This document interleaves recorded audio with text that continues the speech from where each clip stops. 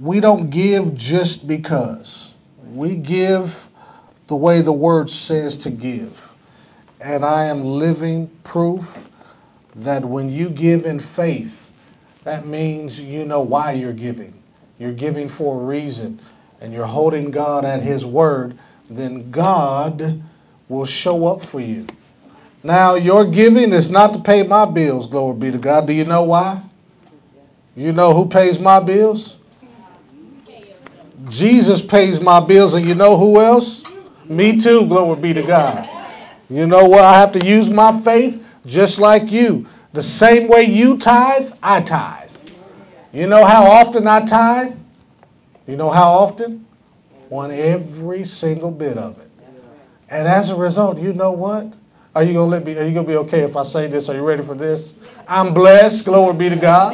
Blessed beyond measure, glory be to God. The word is working for me. Amen. So every week I want to show you how to do it, how we're doing it, how it happened. If you've heard some of the testimonies about how this thing happened, this is how it happened. You've got to release your faith, and that is done with the words of your mouth. Amen? Amen. So we're going to pray. I'm going to lead you in a prayer. At the end of this prayer, I'm going to lead you into a confession. And if you will mean that confession with your heart, faith will come out of your mouth, and it will change things. Amen? Amen. All right, let's pray. Father, in the name of Jesus, we thank you that you are our very own Father. We are your very own children. You've translated us out of the kingdom of darkness into the kingdom of light, where we prosper and increase continually. Now, Jesus, high priest, we worship you, sir. We give you glory and we give you honor. And we bring our tithe and our offerings and our seed before you. And we worship you and ask you to take it to our Father. Worship him on our behalf.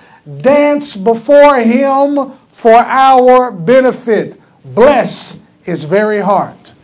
And as a result, we believe we receive right now tithers' rights.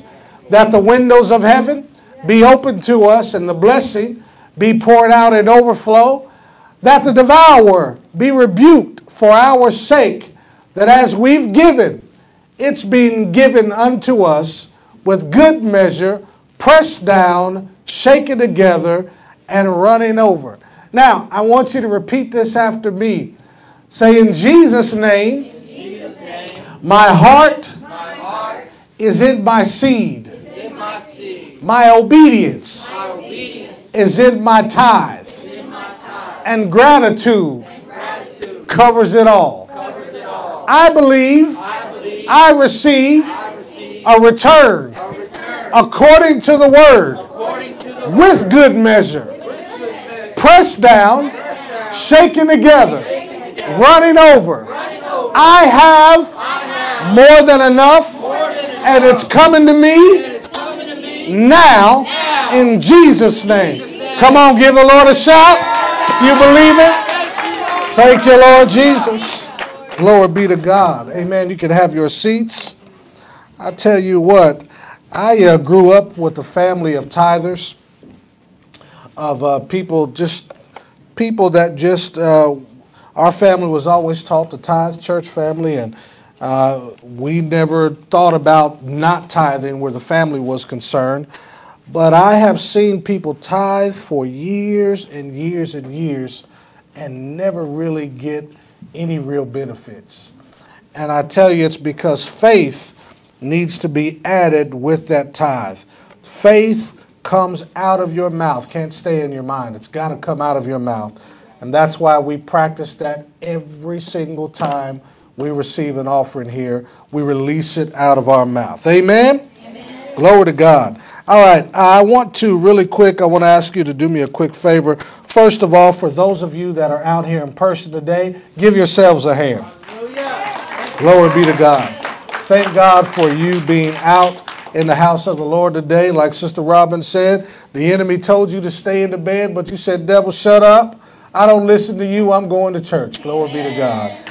And while you're at it, I also want you to give a hand to our online audience that may be joining us today. Let's do that.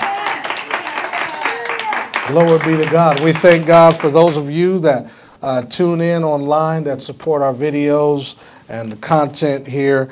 Real briefly, I want to mention that we have a goal right now that we have set in the media department, and that's to get to 1,000 subscribers on the church YouTube channel. And this will give us the opportunity to be able to go live on YouTube as opposed to just Facebook. We know there's a lot of people that Facebook is not their preference.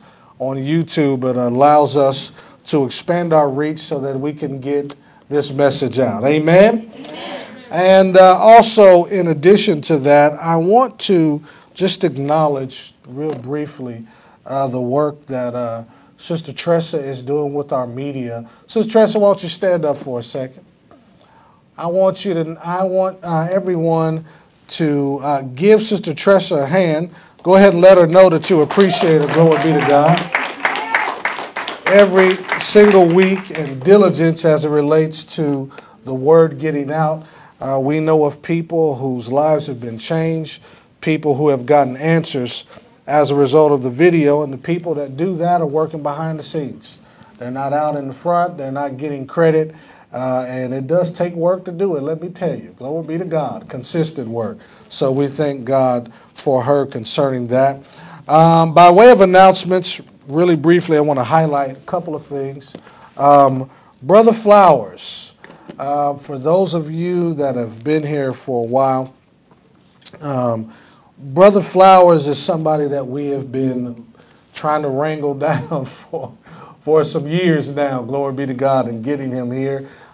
Many of you know I consider Brother Copeland a spiritual father for me, and Brother Flowers is pretty much almost as close as you could get to Brother Copeland. And Brother Copeland, or Brother Flowers, does a seminar, and that seminar is for helps ministry. So he has been here locally in Ohio previously and has taught here. And at this seminar, it's where we will invite multiple churches out, people even from other churches to come out and be a part of this seminar where he is really talking about how to administrate the helps ministry on a level. As you know, Brother Copeland is the biggest ministry literally on the planet. It is the biggest actual ministry on the planet. So you can imagine the things that they run into and the challenges that they face. And I think everybody serving in church needs to have an opportunity to hear what he is saying. I believe it's life-changing. So it is an honor to us here that someone of that nature would even consider coming to Anointed Word of Faith Church. So I'm excited about that. Isn't that good? Amen. Glory to God. We look forward to that. So that date, what's that date again? We have to confirm. Okay, I believe that is going to be sometime in July or April. It won't be on July the 4th, glory be to God, because I'll be out of town. Have mercy. But we will get back to you on that date. Please be watching our website at awofc.org to follow up concerning those things. Amen? Amen? All right, we're going to get ready to move into the Word. And before we do that, we still got to get this atmosphere right. Does anybody in here believe in praying in tongues? Wait a minute. I'm not talking about the tongues when you got saved. That was the evidence of being filled with the Holy Ghost for you holiness people.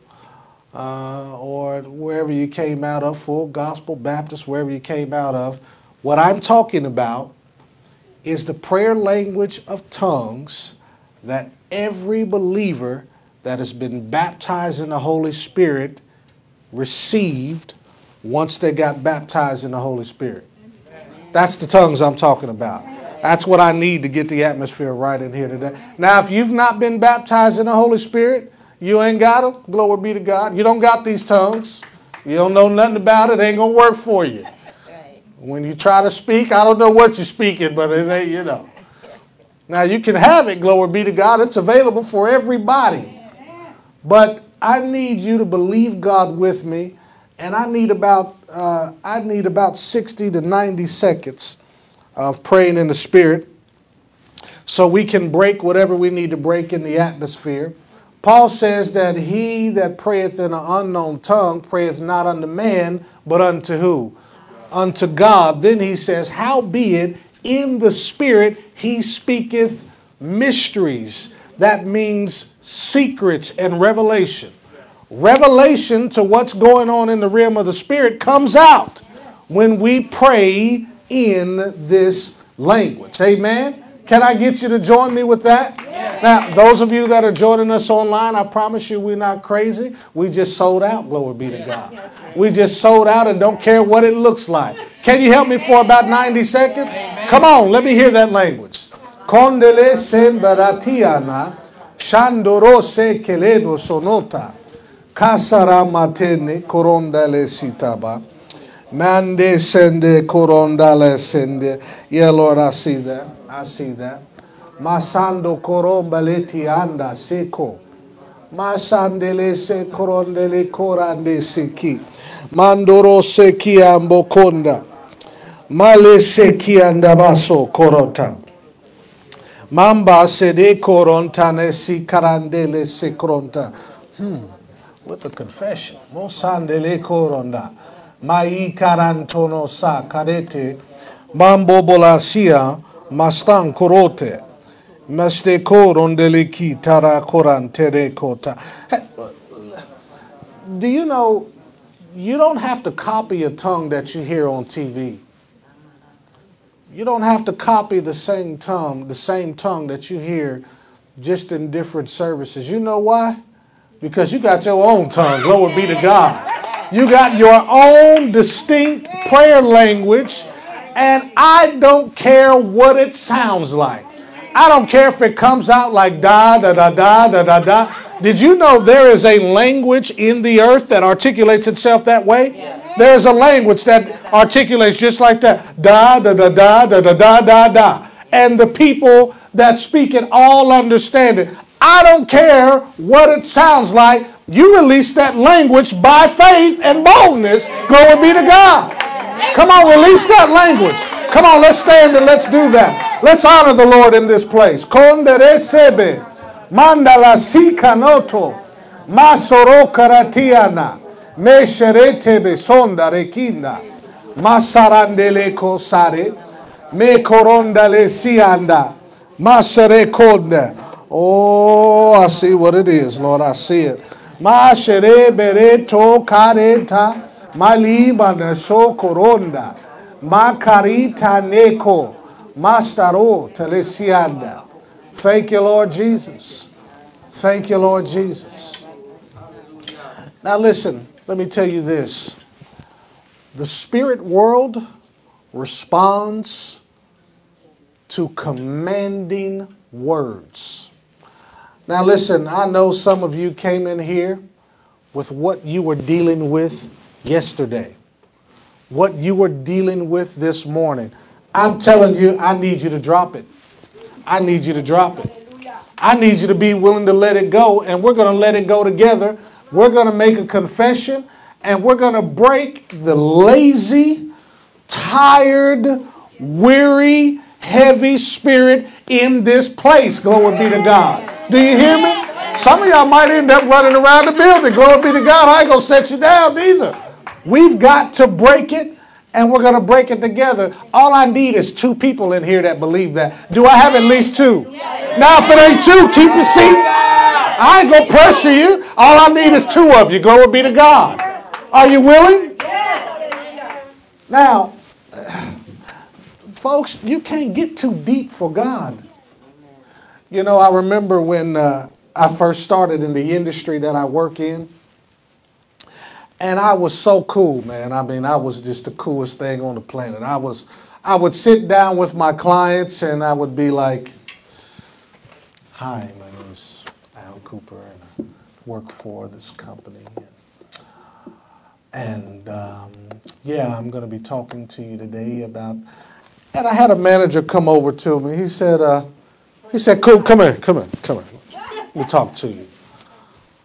You know, I said, what's up, man? What's good? What do you need? He said, do you want to make money? He said, if you don't come outside of your comfort zone, you ain't going to make no money in here. He said, I want to challenge you. Just try one time to use energy and not care what you look like. I guarantee it'll change everything. He said, I'll just try it one time. I said, you know what? I do got an old bill to pay this weekend, glory be to God. Might as well make some money. I went down and sat down at that table. Come on, let me demonstrate how they come here, sister. Come here, sister Trey. Let me show you how I did it. Because you got that energy, glory be to God. I said, hi, my name is Al Cooper. How are you?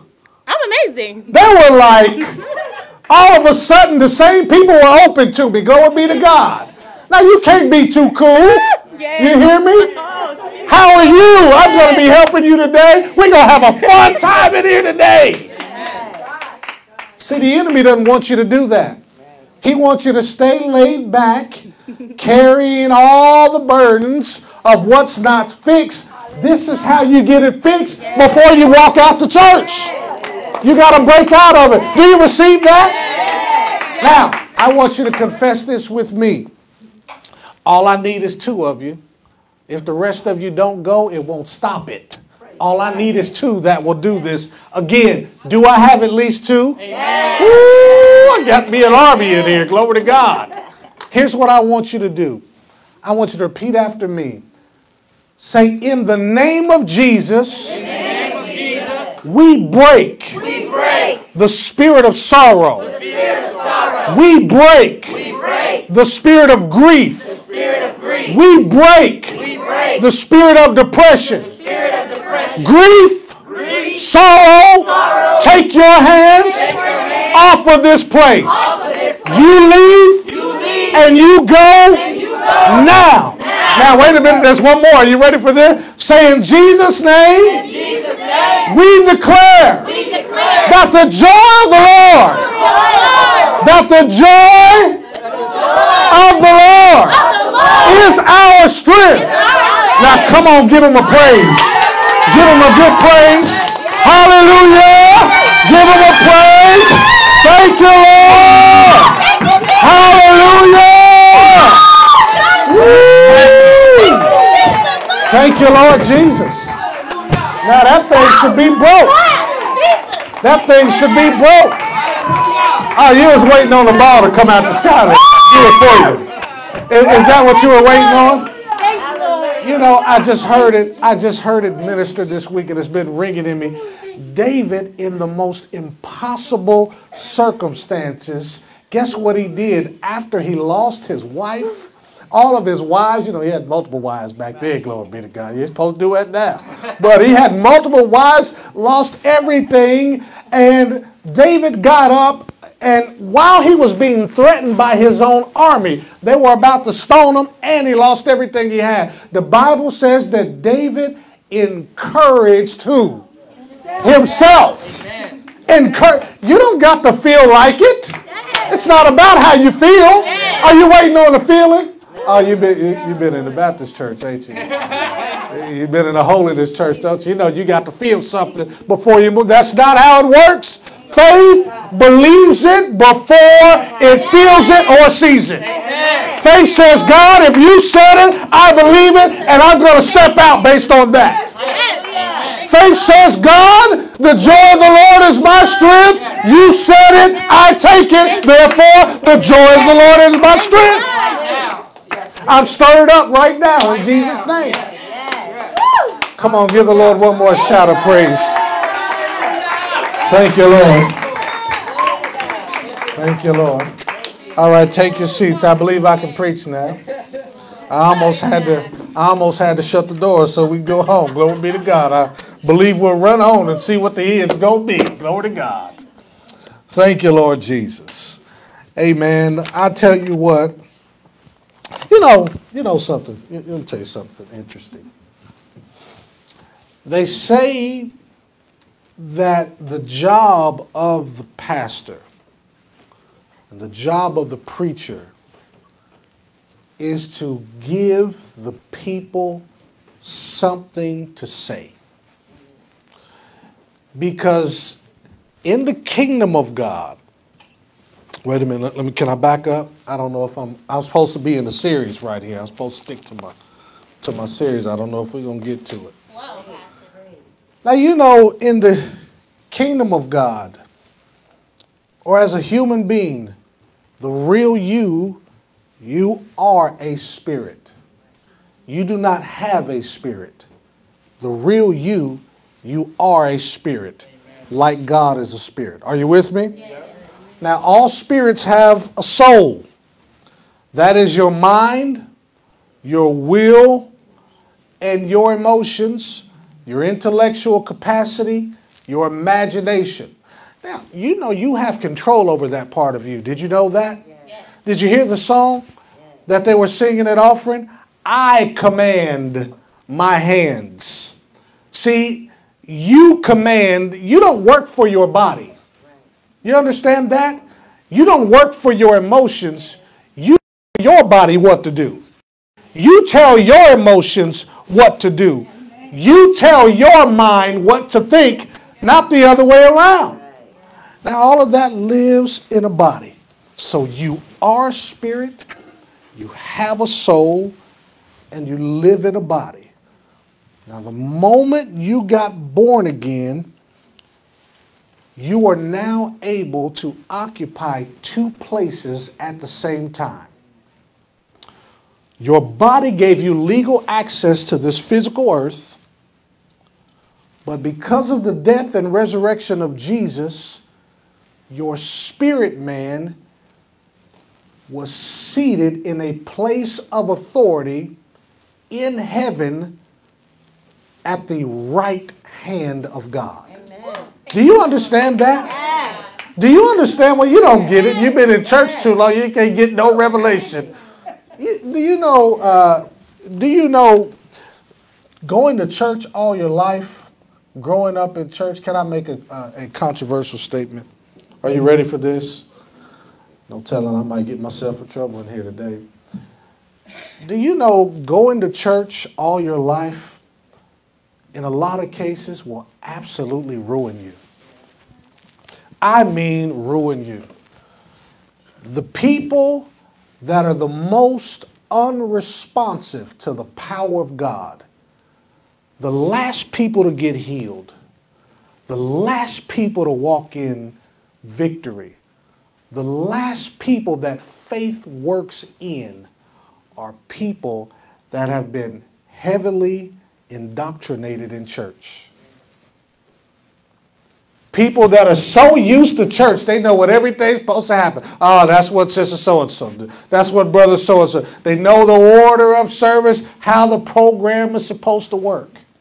Now, why is that? Is it bad that you've gone to church? No, thank God. But the problem is there's been so much put in you that God can't break through it to get revelation inside of you. See, sometimes you need to be unlocked so that you can be woken up to the reality that God is a wonderful, amazing God. Amen. And if He's a wonderful, amazing God, you have the right to have a wonderful, amazing life. Guess where?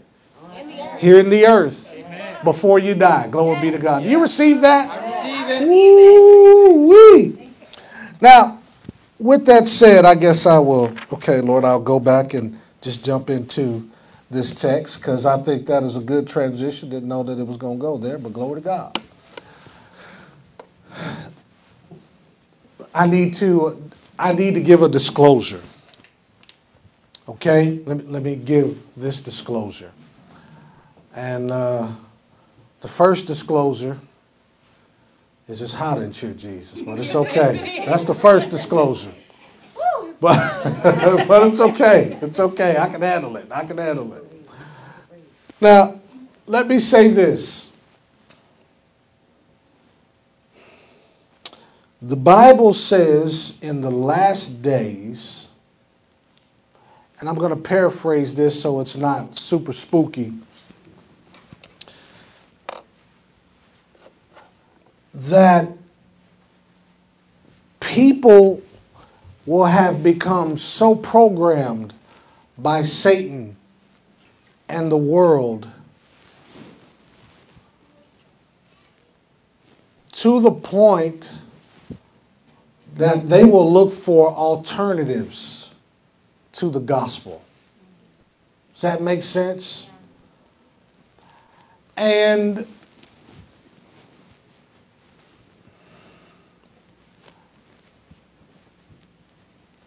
ministry in the last days are going to have to really preach the kingdom, what the Bible calls in season and out of season. Because people will have developed a mindset that does not want to hear what the Bible calls sound doctrine. Okay? What do I mean by that? How can I make that a little plainer? I mean that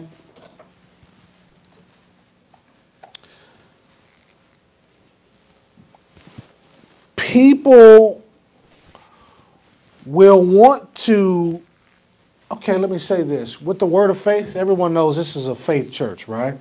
What do I mean by word of faith? Word of faith is not a movement. It's not a sect. It's not a cult. It's not its own separate portion of the body of Christ. The word of faith means this, that the Bible works on purpose when you apply faith to it. Does everybody understand that so far? The Bible. So let me give you an example. The scripture says, Philippians 4th chapter, verse 19. Can anybody quote it? What does it say? But my God shall what? Supply all your needs according to his riches and glory by Christ Jesus. Well, word of faith says this, that is true. And to get that to come to pass, you have to apply faith to that. Which means that it won't come to pass automatically or on purpose if you don't apply your faith to it. Are you with me? Amen. Now that's interesting because in religion, we've been taught differently. In religion, what we've heard is this. Watch this scripture, famous scripture. Are you ready for this? And we know that what? All things work together, what? For the good of those who what? Where are we in church? Where are we at right here? Can I come again? Can you say it? Who love God and are the called according to his purpose. So the assumption is when you get saved or born again, that no matter what happens, everything will work out for the good. Folks, there's too many Christians dead, broke, busted, and disgusted to stand on that argument. Amen. How do you explain so many people that are living less? I'm talking about Christians. You know, if you want to, okay, Lord, I will correct that. Unfortunately, people that you in life or in society that seem to have the most struggle lifestyles are Christians. Some of us, when you was in the world, man, you was kicking it. You was having fun, going to the party. You was excited about going to the club this weekend. We're going out. You were making plans. You were traveling. How is it that we come over into this great kingdom and all of a sudden, good life, an exciting life, a joyful life is off the table. We've got to be missing something. No, I don't care how good life was before, this life is supposed to be better. Amen. Now you'll have to press into it because it won't come automatically. Are you with me? Yep. Now let me read this statement to you. Before I do that, let me pray. Father, in Jesus' name, I thank you for these, your precious people, and the opportunity to speak words from heaven, words that give life. And Lord, I pray that you would anoint me today. Give me utterance, Lord, that I could declare this word in excellence, accuracy, and boldness, that it be uplifting, that it gives life and has no condemnation in it. And Lord, help me to declare this with absolute boldness. Now, Satan, I break your power and I cancel your assignment. I decree that this word shall come forward unhindered by you or any of your camp. In Jesus' name, amen. Now, I want to read this statement that the Lord had me write verbatim, and then we'll jump into this.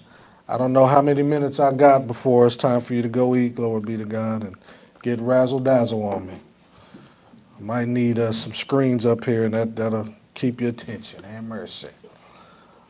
Now, watch this. Concerning the goal of wholeness, this is what we are after in faith living. Actually, I tell you what, Mason, why don't you come up here for me? Brother Ishmael, why don't you come up here for me too? I want to show you an example of something here. Stand right there for me, sir. You stand right there. Now listen, in the earth, or in the body of Christ, there are two types of Christians. Let me clarify some things. In this case, both Christians are saved. What does it mean to be saved? You were born again. Being born again is not a process. You don't, over a period of time, become born again. Does everybody understand that in this church? Yeah. Those of you that go here, do you get that? Amen. You don't get born again by accident. Does everybody understand that? Amen. You only get born again on purpose. Now, until you're born again, are you a Christian?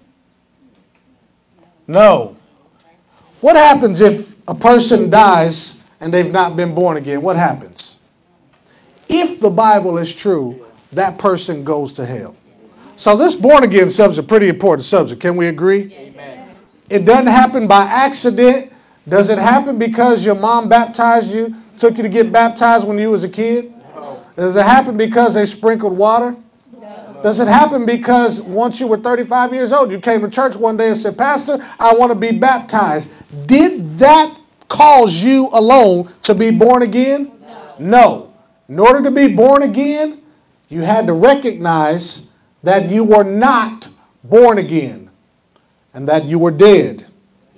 You had to have known that. And then you had to ask Jesus to come into your heart. And there's one other thing you had to do. Sincerely repent. Amen. Now you could say I repent and didn't mean it in your heart. Won't nothing happen. You mean it from your heart. You repent. You ask the Lord to come in. You get born again. Amen. And there are signs that follow people that have been born again. One of the biggest signs is they change. They don't stay the same people they were. We're all on the same page about that. Amen. Now, in this case, we're talking about two Christians that have done that. They both have been born again. Let's say they both have been baptized in the Holy Spirit. Are you with me? Yeah. With the evidence of speaking in tongues. Are you with me? Yeah. One Christian lives by faith. He's saved. How my granny used to say it? Sure enough saved. My granny used to tell us when we were dating, I come from a big church family, and my granny was the matriarch. She didn't want unsaved women getting into the family. She didn't want the boys marrying unsaved women. And she would tell us things. She'll say to the son, I'm going to use my name. She said, Albert, she'll keep your house clean. She'll keep the kids clean and the clothes, but she ain't saved. So she was saying, she ain't saved. And I said, Granny, she not saved? She said, yeah, she ain't showed up saved. See, them old saints, they look right through you and say, no, you ain't living right. Now, in this case, both people show enough saved, right?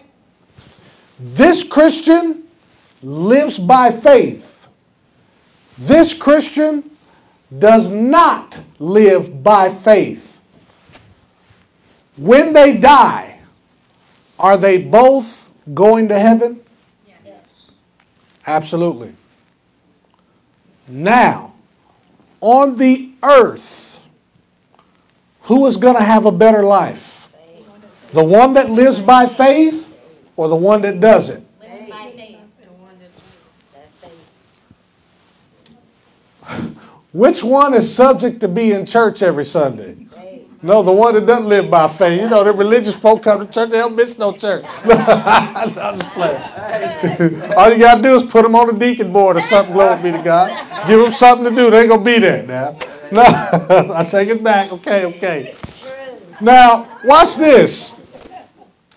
The one that lives by faith, the Bible says the victory that overcomes the world. What do I mean, the world? The victory that causes the rent to be paid.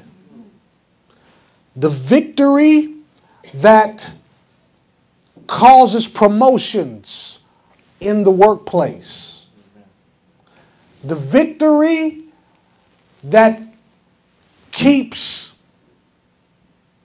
stays alive when Satan tries to kill them with carbon monoxide. Amen.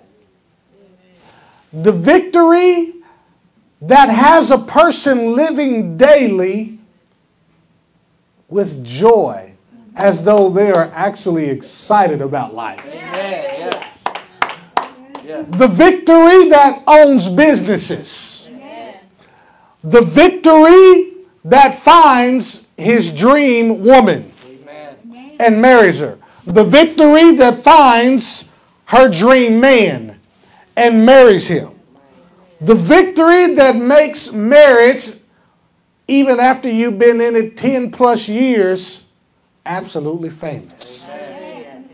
You see? The victory that lays hands on the sick and they recover. That cast out demons and the demons go. That victory belongs to the faith Christian. Now, the Christian that's not living by faith, hear this, will absolutely try to get those benefits. And they will, in a lot of cases, try much harder than this entitled faith person. You see? That's why it's difficult sometimes for you to reach people. You face people to reach people that are not in faith. The other Christians don't understand because you just think you can believe God and manifest something and then it happens to you and they're like amazed, but they know you don't really have the commitment to God that they have. But faith is no respecter of person. Glory be to God. Faith ain't always fair. Glory be to God. You believe it in your heart and say it out of your mouth consistently and believe what you say, it will come to pass. Amen. It's going to come to pass. Don't care if they like it or not. It's going to come to pass. Now listen, this believer will try really hard to get the benefits. Only problem is they don't know how the kingdom actually works. They've not heard it. They just don't understand. Now, this faith believer, AWOFC, he can get results initially. But can I tell you something? This ain't gonna tear you down, is it? Are you okay? Do I have permission to say this? Yes. Watch this. This one can initially come in and get results. Anybody came into faith and right after you started hearing faith being preached, like Mosandeliaba Santokorotasi. How do you know? Here are some signs of if you've ever heard faith being preached. If you've not heard of the blessing of Abraham, you've not heard faith being preached. If you've not heard about the laws of the kingdom, you probably have not understood faith yet. But for those of you that have, you'll come in initially and it'll seem like manifestation is going back to back to back. Everything, boy, just being fixed right away. The bills being paid, deliverance left and right. Woo, I done tapped into something. Amen. But you're going to have to continually use your faith to sustain that level of living and to increase it. Are you with me? Yep. Now that's where coming to church is super important. And it cannot be done if you are not consistently and constantly hearing and hearing and hearing how it works. Now, one of the reasons for that, thank you guys, you can have your seats. One of the reasons for that is because the laws in the kingdom are laws that God has sworn to, and he swore that he would never change them. I've told this story before. Let me tell this story. When I first found out about faith, found myself in jail. I was in Lexington, Kentucky, and I got caught for a robbery. I was guilty, sure enough guilty. Have mercy. I did it. Forgive me, Lord. Now, I found myself in jail, and I found myself facing what they call a PFO. Now, a PFO out of that state is a persistent felony offender, which means if you had already been to prison for violent crimes, which I had, particularly related to guns, you're okay with the fact that that I come out of the gutter. You're okay with that, right? That don't bother you, does it? You don't mind me telling it to you again, do you? If you stay here for another 20 years, you're going to hear it again for another 20 years. It is a monument, and I'm going to always talk about it. So get used to it, okay? Hopefully I didn't say that in an offensive way. Was that offensive? That wasn't offensive, Sister Tressa? No, you got to tell me now so I don't get in trouble now. Now, I'm in jail, and I find out, Mr. Cooper, what looks like, from the lawyers, you're looking at a life sentence here. You're looking at a life sentence. And somebody at one point, you know, the enemy will let bad news get to your ear easily. It's like, yeah, buddy, roll. You know, that's how they talk in Kentucky. Yeah, buddy, roll, you ain't going nowhere. You just might as well be real still because you're not leaving no time soon. It was at this time, now don't get me wrong, all the regular church people did their praying stuff. You know, they did their praying, they did their normal church stuff. You got to get tired of church stuff. You know that?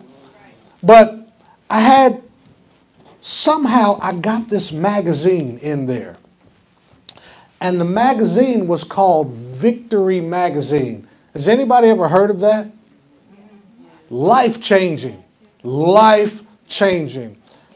And reading this magazine, I kept hearing, I saw a picture of this weird white guy, this weird country white guy that I had seen on TV before. Now, you know, in the neighborhoods that I grew up in, there wasn't, in our neighborhoods, when we walked down the street, you didn't see many white people. You know, that just wasn't the norm. You know what? Can I tell on my mama right here? You ready for this? She's saved now, but let me tell on her.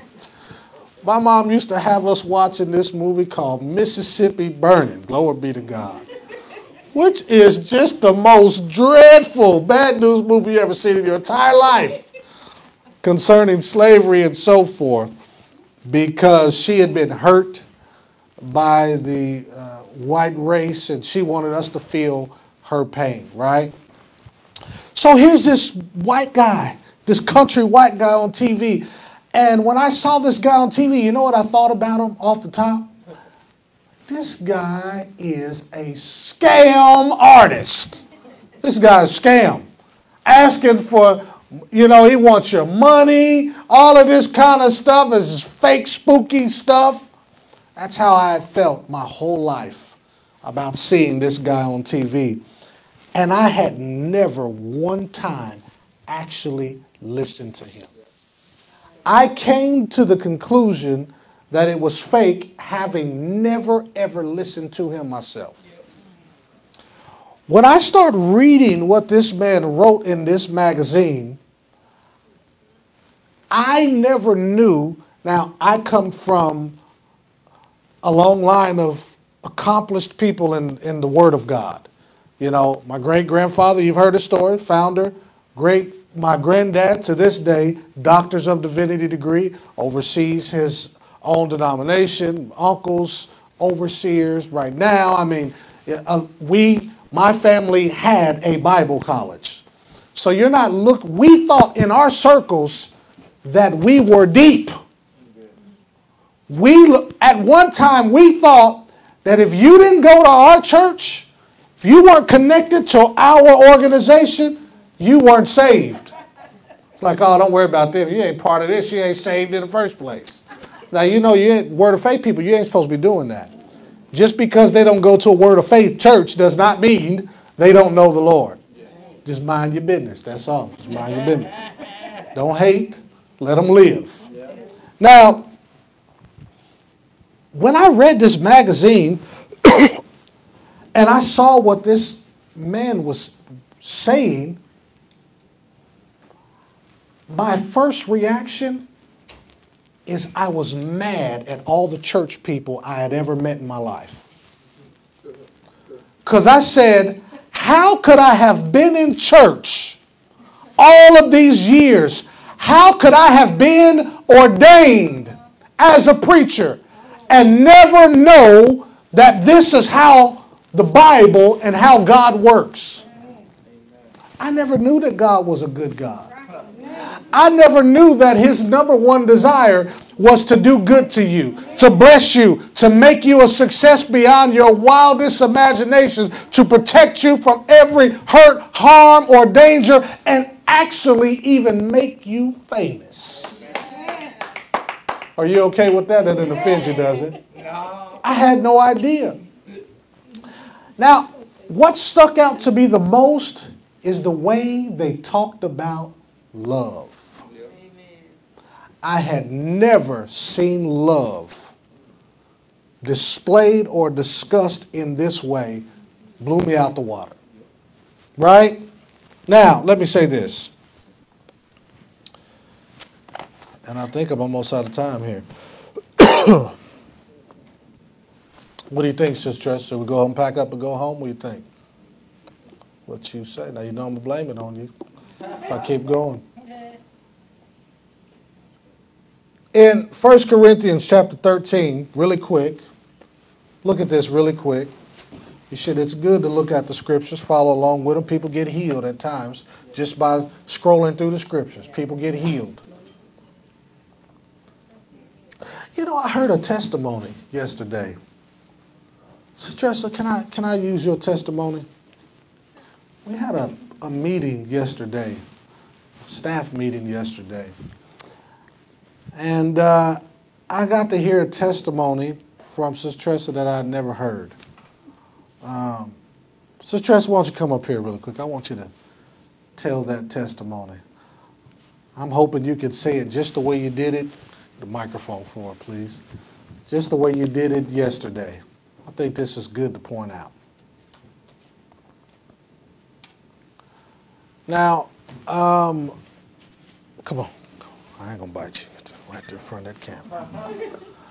Now, when you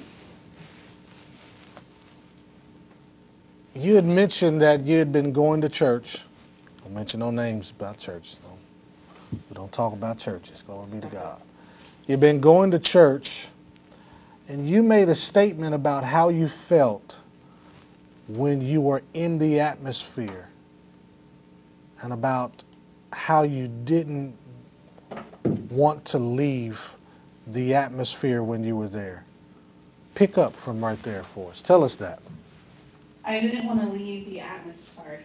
I didn't want to leave the atmosphere because as soon as I left that atmosphere, I knew there was going to be fights, there was going to be battles, there was going to be trouble right there waiting for me as soon as I left that atmosphere.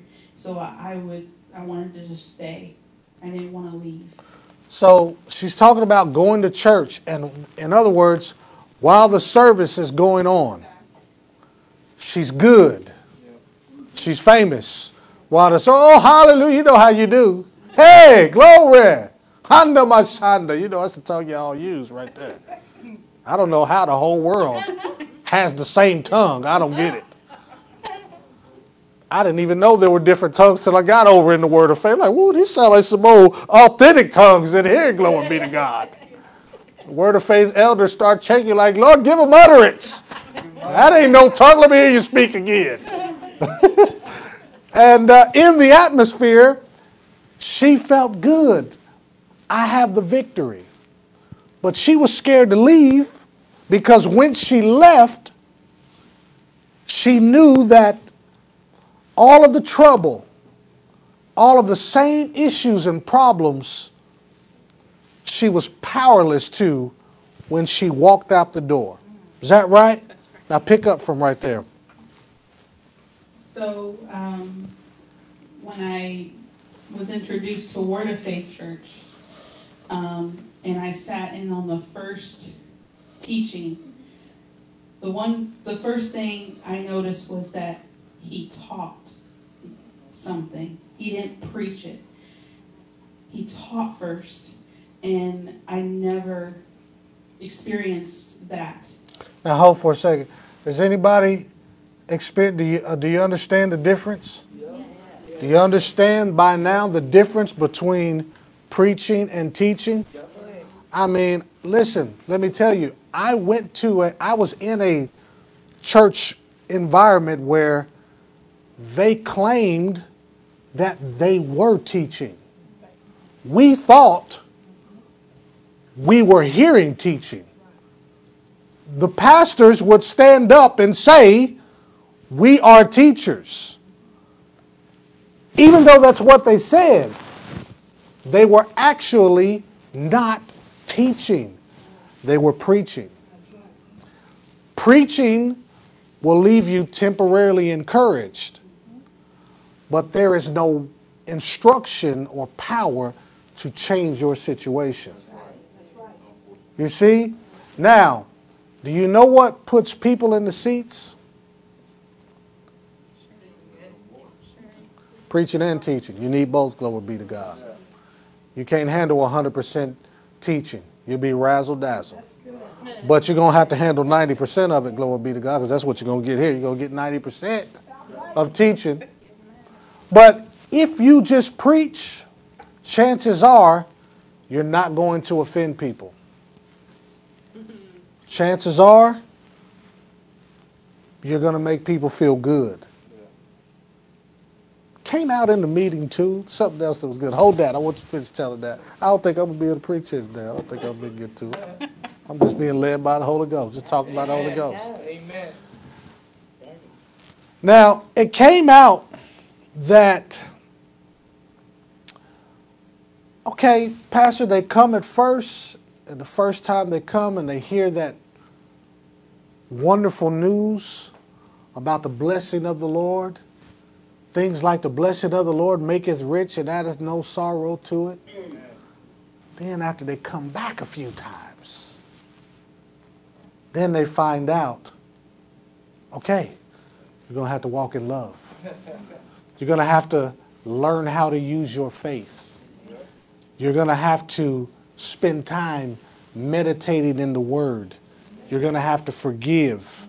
See, and that is where, unfortunately, at times, people get razzle-dazzle. But you know what we're supposed to do? Keep teaching it. You know why? Because at some point, things in the earth are going to get so bad for the people that are out here in life without a covenant that the only place they will have to run to will be in the church. And when they come in, they're going to need to know how to get their bills paid by faith. They're going to need to know, how do I get healed when I've been diagnosed with a terminal illness that there's no cure for? How do I deal with it? Now, those of you that are in the church now, you're supposed to be learning how to get built up and skillful in these things so that when they come in, you can minister to them. Now, you won't be able to minister to them if you don't learn it yourself. You've got to learn how now. You are going to become, in Jesus' name, skillful at knowing how to get the bill paid. You're going to learn how to use your faith and hear how to get your bill paid. Glory be to God. You're going to know what it is to sow a seed. You're going to know what it is to believe God and get manifestation. You're going to know what it is to get healed. You hear people coming in here talking about how they got healed. When Chelsea and I went out and preached to them, you're going to learn how to do the same thing. You're going to learn how to cast out demons. It ain't going to be just Pastor Al's story casting out 30 plus demons. You're going to go out and you're going to cast out demons. You're going to see the power of God work. But I got to get you built up so you ain't scared. Scared to just sit at home in your own little quiet circle, go to work every day and do nothing. Got to get you built up in the faith, glory be to God. Is that good? Okay, now, say, what happened? What happened from there? You said you came and you heard teaching. What did you hear? I heard good news. Glory be to God. I heard life-changing words, positivity. You know, I remember that first day, and I was like, man, I need a notebook. The next time I went, I told Victor, I was like, I need to take a notebook. You know, it had to be with me because I had to write this stuff down. Did you take notes before that at all in church? No, I never took notes before in church. Never. I wanted y'all to hear that. I wanted you to hear it. She never took notes in church before. When she started hearing faith, she started hearing teaching.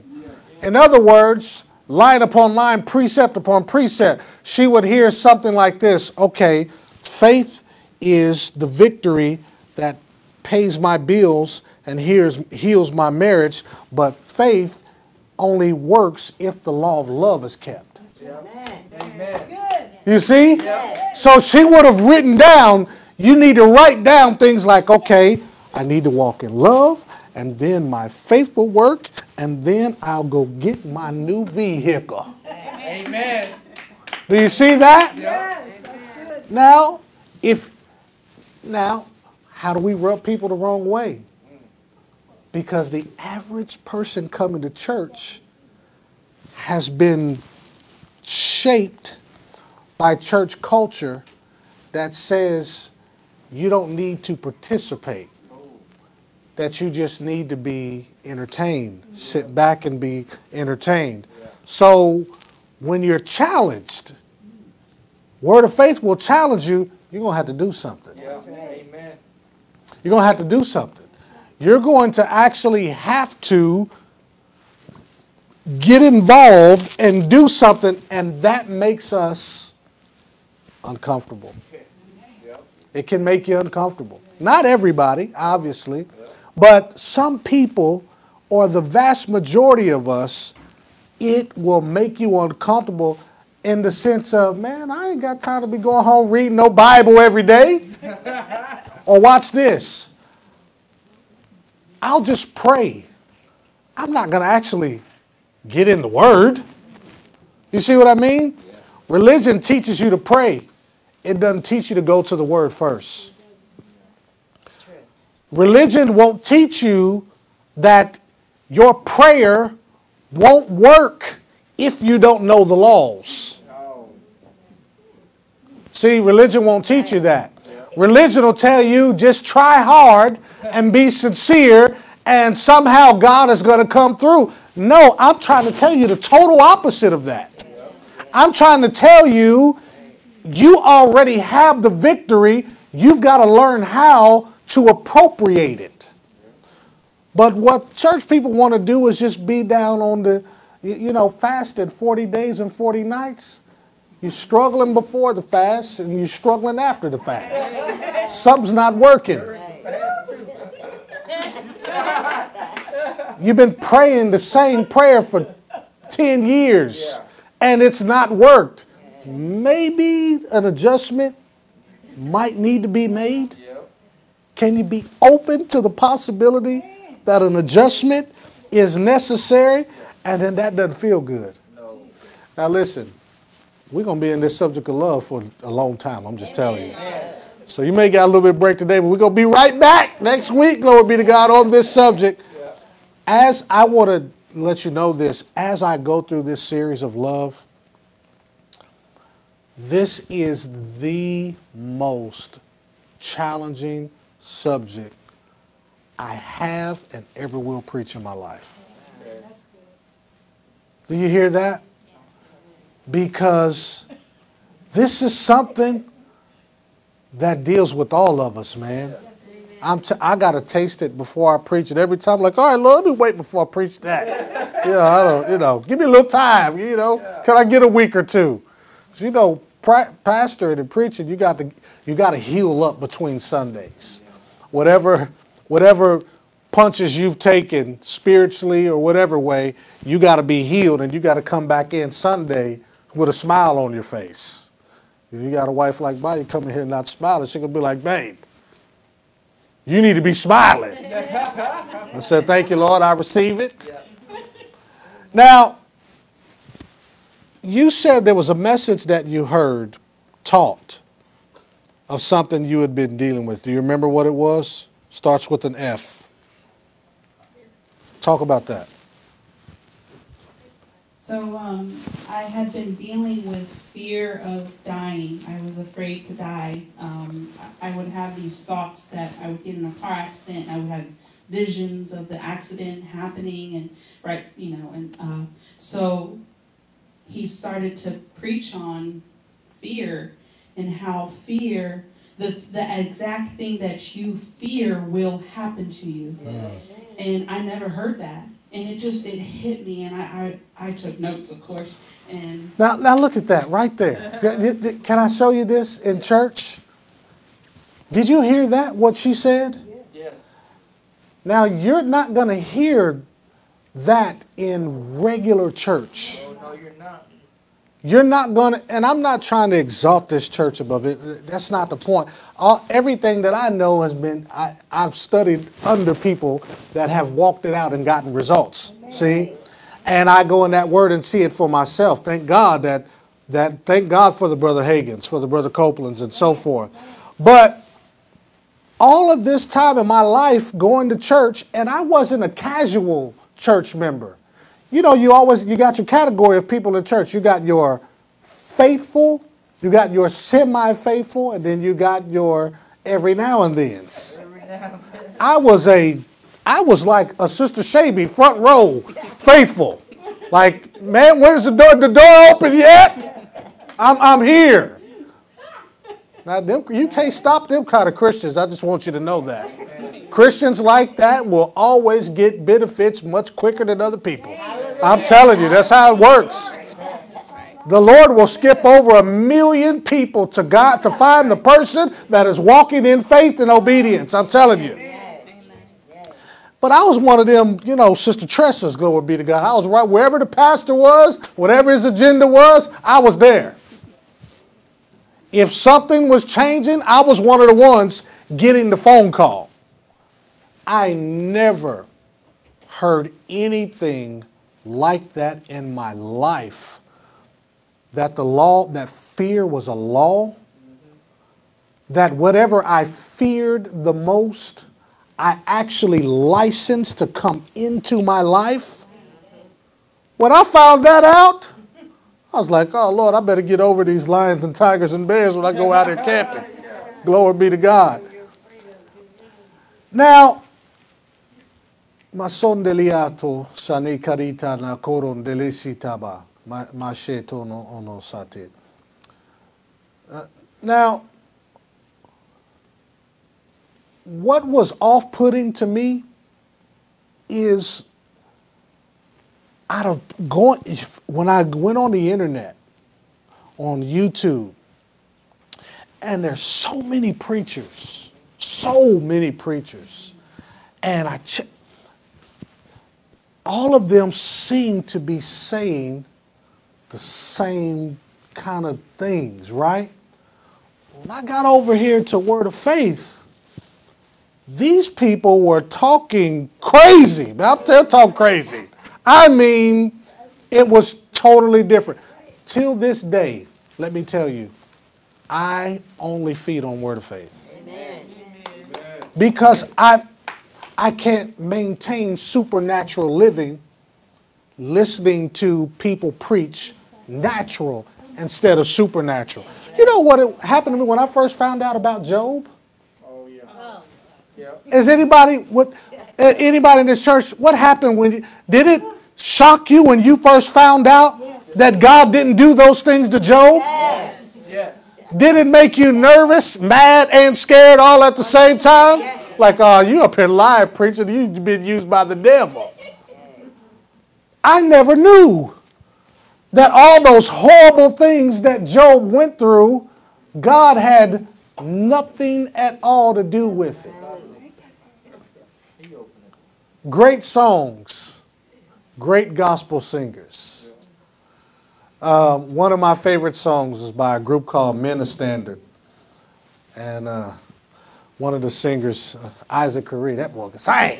That boy can sing, I'm telling you what. And what's the name of that song, Chelsea? What's that song? Yet Will I Trust in Him. And there's a part of the song is to talk about the darkest hour. You know, all the gospel music is talking about the darkest hours. All the storms and carrying on. Like, the darkest hour is just before the break of day. Where's the daylight? Where's the daylight? Can we skip over that and get to the daylight?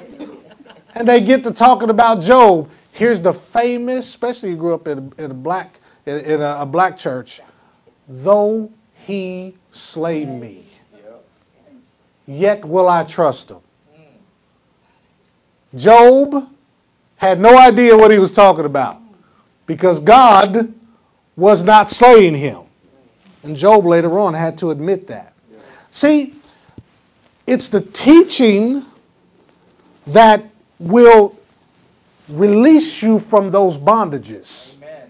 So now when something bad is happening, instead of you concluding that God is trying to teach you a lesson, you step back and say, whoa, devil, you trying to take my stuff. In Jesus' name, you better take your hands off of me. Amen. You see, you'll talk back to the devil versus sit there and get your head beat off.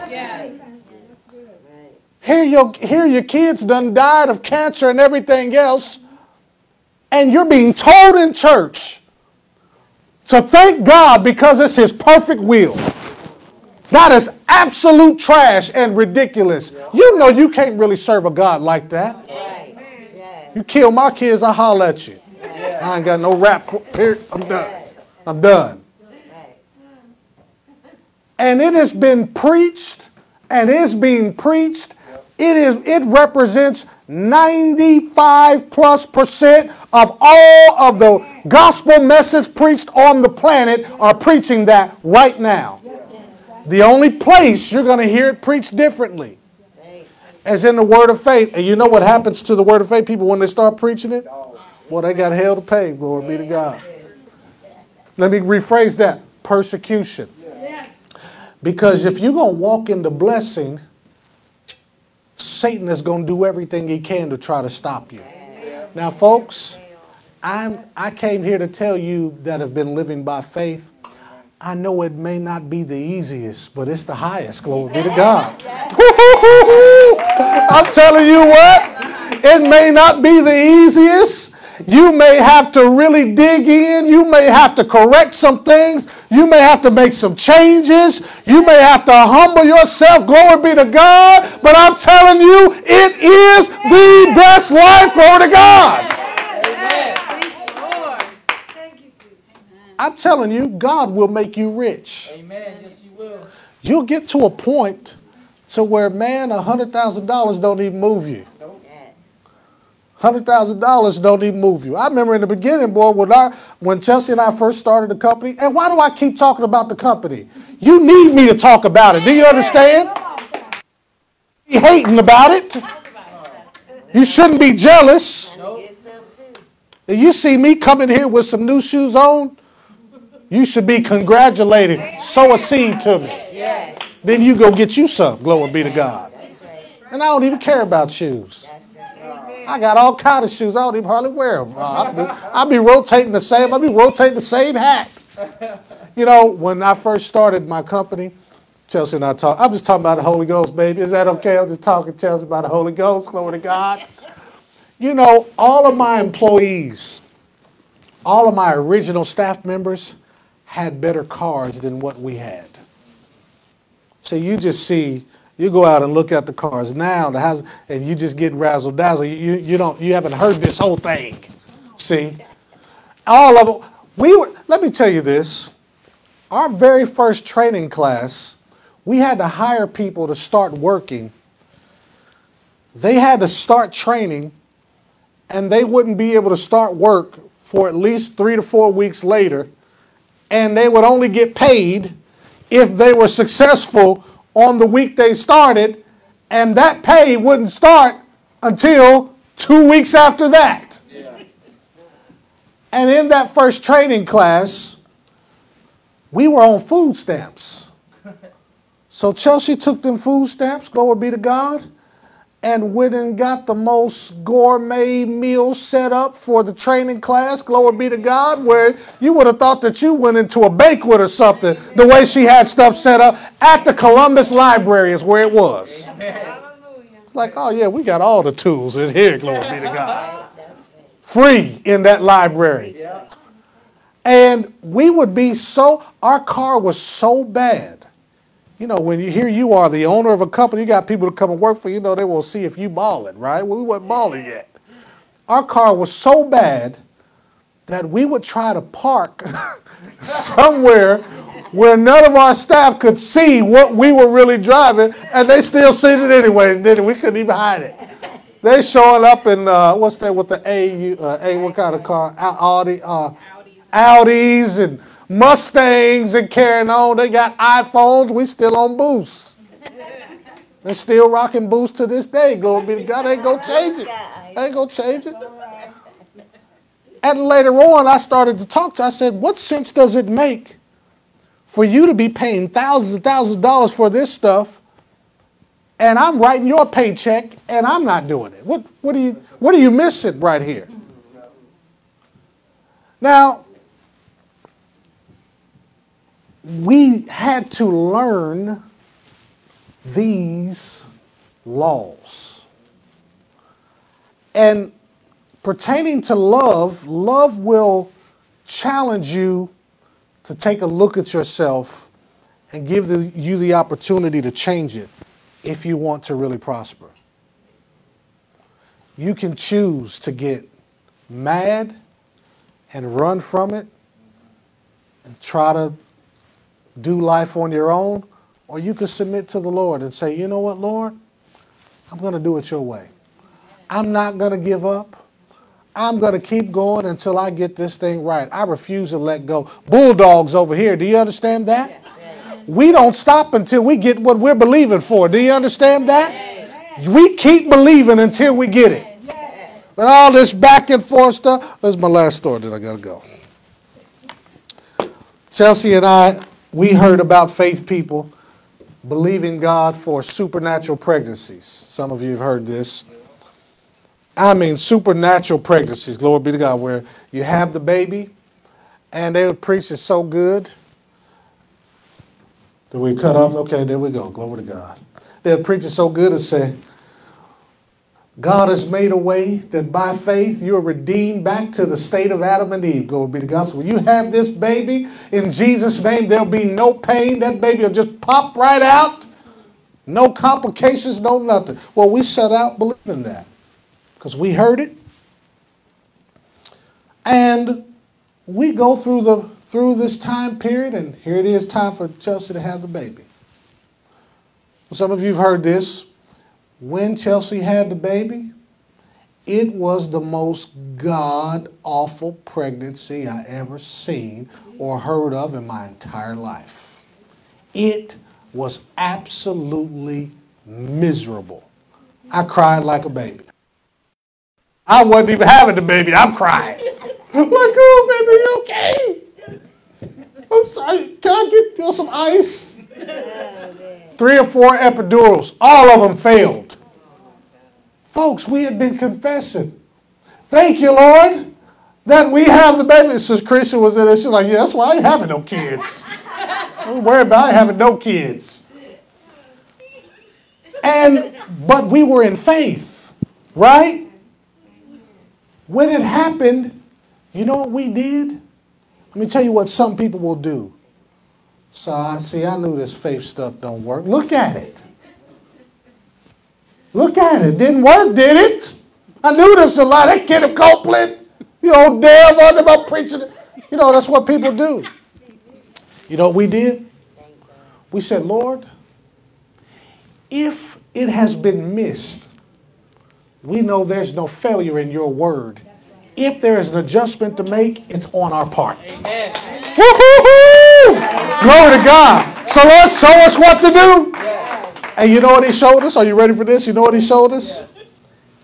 He said, Al, Chelsea, you were never in faith for that in the first place. Did you get that?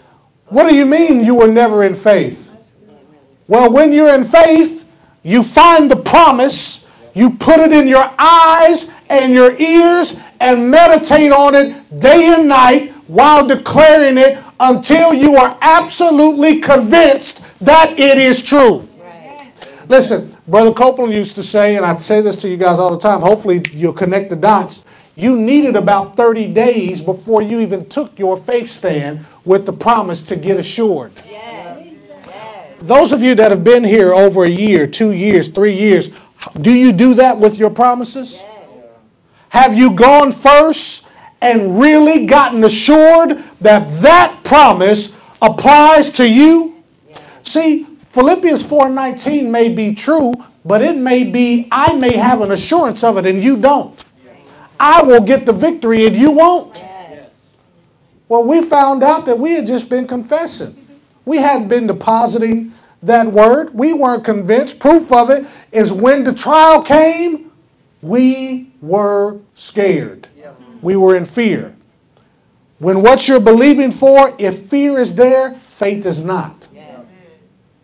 And when we saw that, you know, we learned 2 lessons. We will never try to live somebody else's faith. We will start where we are willing to believe for. Amen.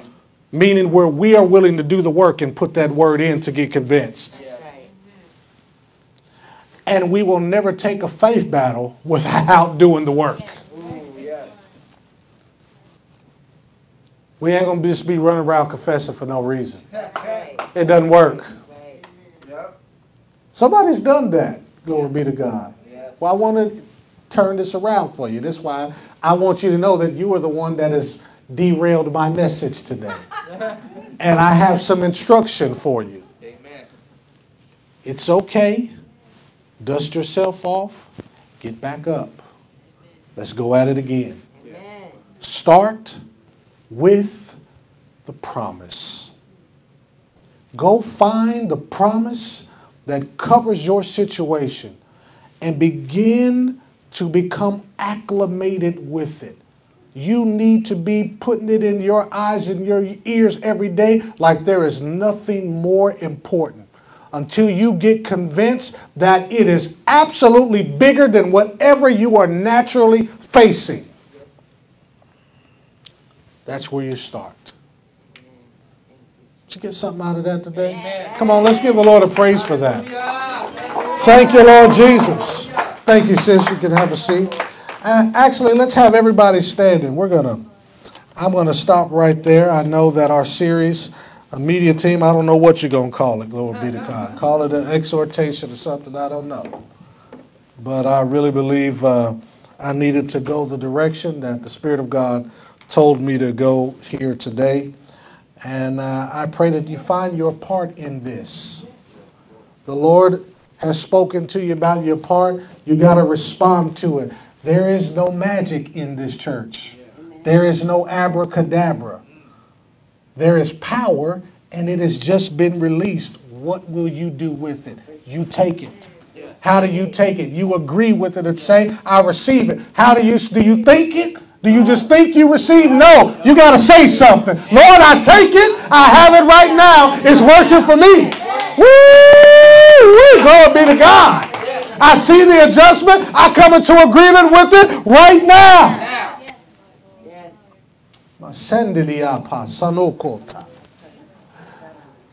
In the name of Jesus, Satan, I break your power over the people of God. You liar. You've tried to complicate that which is so simple. You've tried to steal hope. Well, we break your power and cancel your assignment today, and we say, devil, we ain't done in the name of Jesus. We're not out. We're not finished. We are not going through. We are going over in the name of Jesus. We refuse to be denied. We will not be stopped.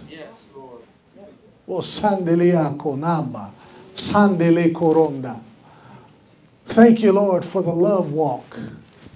Love is in us. We're in love, Lord, and we forgive. Come on, right now in the name of Jesus, you just need to forgive some of the things. I know that that person interacted with you like you were not intelligent enough.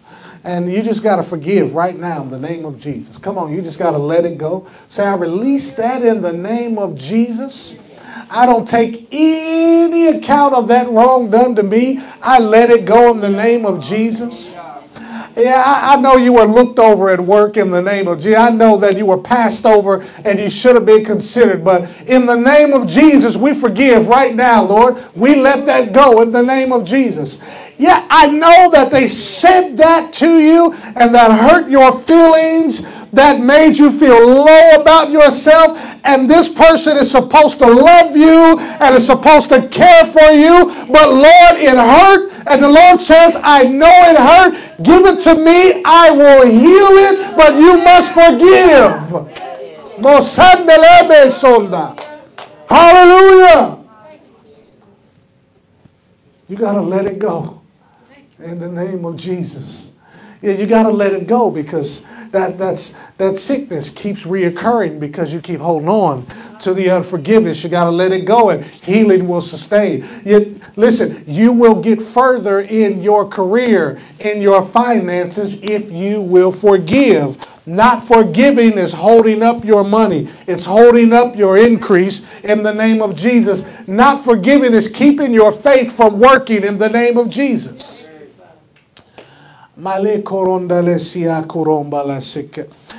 You get accused of a disposition that lacks empathy, that lacks concern, and people even think that you don't have compassion for other people. Well, I want to minister to you today. It's because the Lord is trying to get you to grow. And a portion of it is true. In your heart, you do really want to care for people, but your care alone isn't enough. You've got to start showing it. So you've got to come out of your comfort zone. You're going to have to go and learn what it is to come out of your comfort zone and be nice to people. Take things that you otherwise wouldn't take. You're going to have to learn. And the Lord says, if you cooperate, I'll take you higher. I'll make your relationships better. I'll cause things to be better with you than you ever dreamed.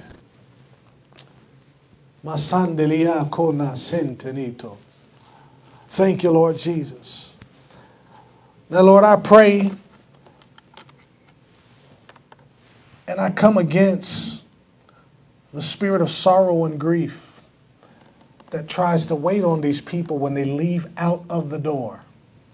Satan, I break your power. Sorrow, grief, we talk back to you. You don't have any dominion over us. The joy of the Lord is our strength. We are expecting good things to happen to us. We're expecting good things today. We're expecting good things tomorrow in the name of Jesus. We decree that our futures are bright.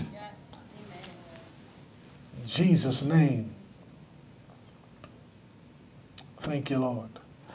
Now, right now, I pray for anyone that may be online that has backslidden. And you say, Lord, I know that who that man is preaching about is you, and I know you're real, and I've made a lot of mistakes. I've gotten way further out than I ever thought I would. But Lord, I feel you calling me back.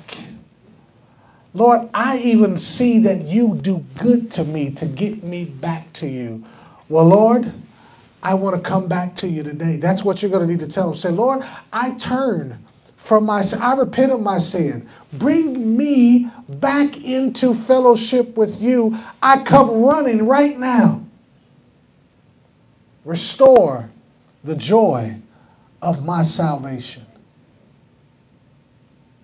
And I believe if you prayed that the Lord heard it, and it's being done right now. You claim it, you take it, get in your church. We also pray for those that don't know the Lord today. If you don't know the Lord and you want to know Him today, it starts with a simple prayer that says, and we're all going to say this prayer with you online. I want you to repeat this after me. Say, Lord, I believe you're the Son of God. Jesus, you died for my sins. You died so I can have a good life, a wonderful life in the earth and in the world to come. Forgive me of my sins. I sincerely repent and I turn my life over to you. Save me. Make me born again. In Jesus' name. Come on, give the Lord a hand praise for that. Amen. We believe if you did that, that exactly what you prayed, I don't care how you feel. Exactly what you prayed happened. It took place. You claim it. You don't let go of it. It's real. Don't care what the devil says or how you feel. It's real.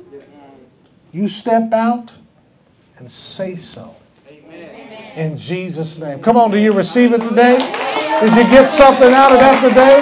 Hallelujah! Come on. Oh, we owe him a praise real quick. Come on, just give him praise. Thank you, Lord.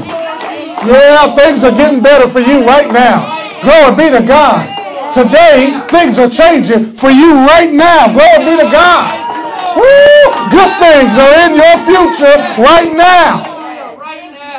Listen, I got news for you. That setback was just a setup, glory be to God. You're being set up for something that happened to you that's much better than you ever even imagined, glory be to God. See, the devil tried to tell you that you took a step back. You actually took 2 steps forward because you have matured in a way that you never have before.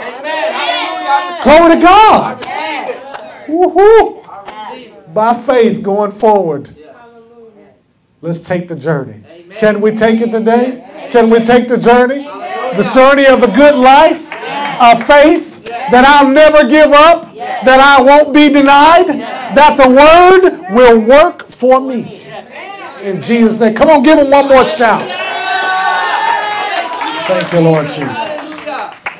Amen. I want to thank sincerely every last one of you for coming out. I don't care how many seats are empty. I thank God for those seats that are full in here today. We appreciate you. We count it an honor and a privilege that you would even allow us to speak into your life. And we truly believe that what is in front of you is much greater than anything you ever seen. You ought to get your shout shoes on to get excited about it. Glory be to God. I'm telling you. If you can see it, you can have it, baby. I'm telling you. You can have it. Dreams do come true. Glory to God. Amen. We want you to be mindful. We want to invite you back tomorrow, those of you that are online as well, to our Kingdom Finance class. Yes, the cat is out the bag. We're learning how to get rich in here, glory be to God. Because we found out that we already rich. We're learning how to cooperate with that which is already ours. We invite you back out tomorrow at Bible study in our Kingdom Finance class. We are on week number 3. That starts at 6:30 here promptly, and it is a live recording. We look forward to seeing you. Amen? Amen. If all hearts and minds are clear, am I missing anything? You know what they used to say in the old church? They would start singing this song, Friendship with Jesus. So, Pastor, we don't know that song. Thank you for coming out. Consider yourselves dismissed.